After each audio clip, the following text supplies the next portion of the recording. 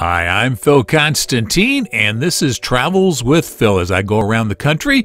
On this visit, we are going to see the literary masters of Concord, Massachusetts, all the small town of the Lexington and Concord fame. We're going to see Louisa May Alcott, Ralph Waldo Emerson, Nathaniel Hawthorne, and Henry David Thoreau. They all lived in the area.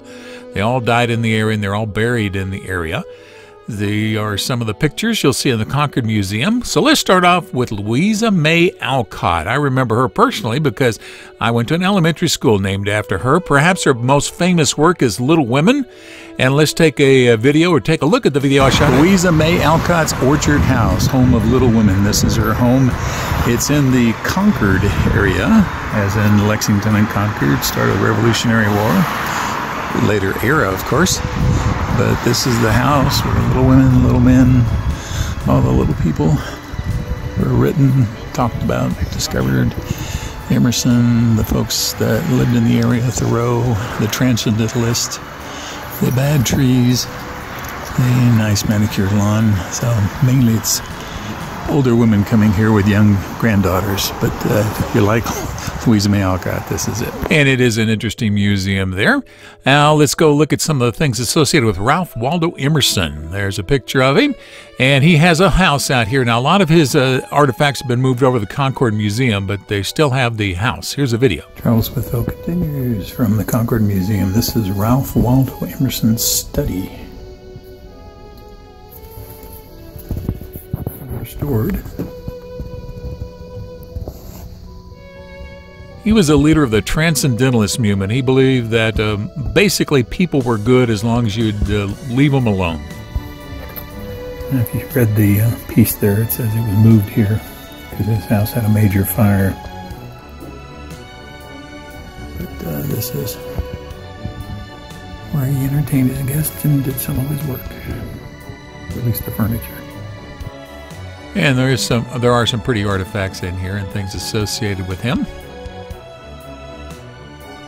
And then our next literary person is Henry David Thoreau, well known as the person who wrote on Walden Pond, or Walden Life in the Woods, I should say. Here's a video. Travels continue. This is the David Thoreau room at the Concord Museum. Some of his woodworking samples here.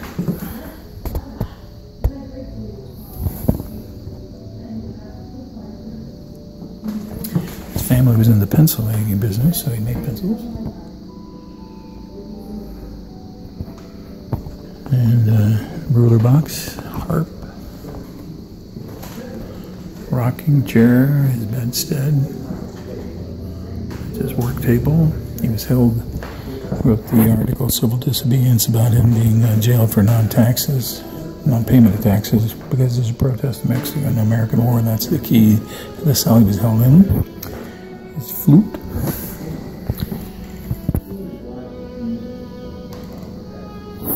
That's the pen he used for his last work. Worked as a surveyor.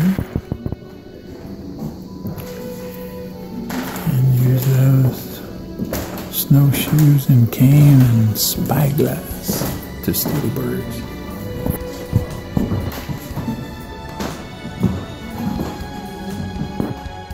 And I'm not going to try and tell you lots and lots of details about them. You can look them up on various websites, and I'll have links below. And on Walden Pond, or Walden Pond, is where he lived for a while, trying to get away from it all. One of his famous quotes. This is the site of where the cabin had been. Pictures of Walden Pond. When I was there, you couldn't drive up. There you go. It was closed. It was too full, so they made people go around. All right, Nathaniel Hawthorne. He's another well-known artist.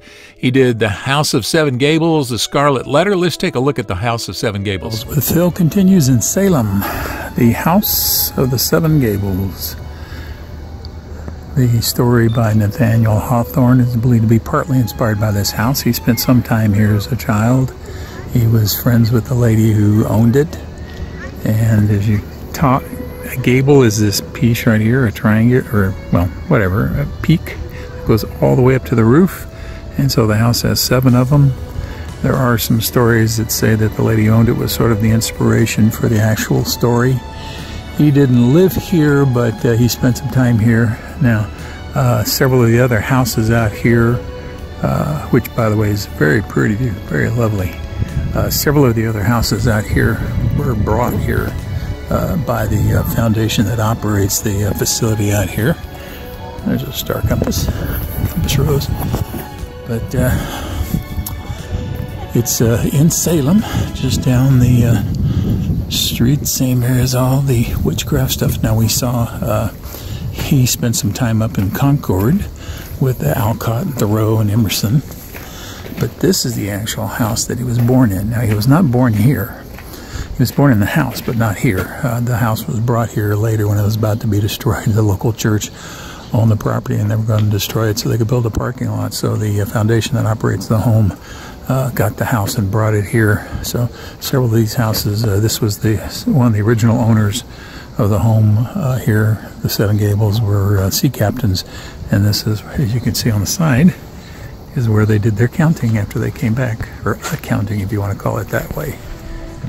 Old King Cole and his counting house kind of thing. Travels with Phil at the House of Seven Gables in Salem, Massachusetts. And even though this is in Salem, I include it with the Concord literary greats. This was the lead character, Miss Prynne from Scarlet Letter, and the Sleepy Hollow Cemetery where all four of these literary giants are buried. Here's the video. Travels with Phil, Thoreau, Henry David Thoreau. Look at all the pencils and pens. We were discussing here why the significance of that. His family made pencils, thought maybe for that, maybe because he was an author. It's hard to tell. Go back over here. Nathaniel Hawthorne's.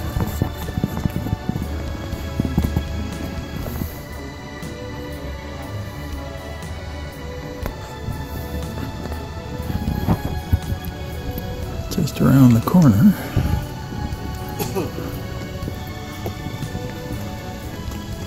Yeah, that's her father. Because they died the same year. Look, at Henry's.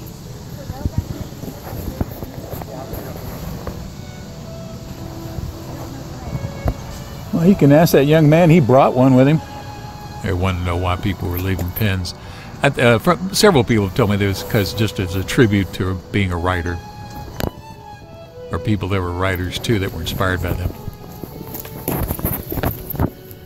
And then just a little bit further, that was Louise May Alcott there.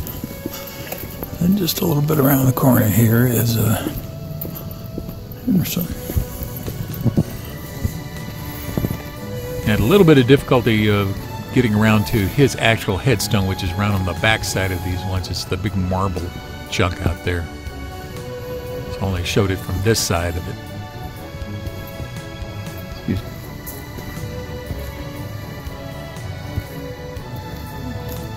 These are other members of his family. And then the big marble piece coming in, that's his actual grave.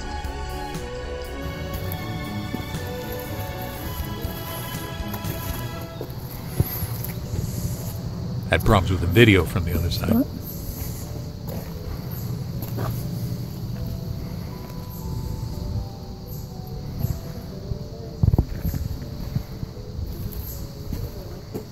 And so these are those four literary giants that are all buried in the same spot in Concord. They all lived here at one time or another, and they associated with each other in Concord, Massachusetts. Thank you for watching this video. If you liked it, please give it a thumbs up by clicking on the button below. You're welcome to leave comments below as long as the language is family friendly. And finally, if you'd like to see more of my videos, please subscribe to my channel by clicking the button over on the bottom right-hand corner. Thank you again for watching.